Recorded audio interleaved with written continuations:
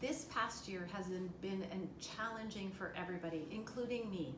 We have all felt stressed, angry, sad, but many of us have also felt hopeful, optimistic, and excited.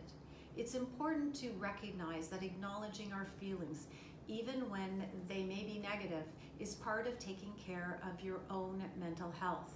But emotions becoming overwhelming or affecting your daily life, it's important to seek mental health support.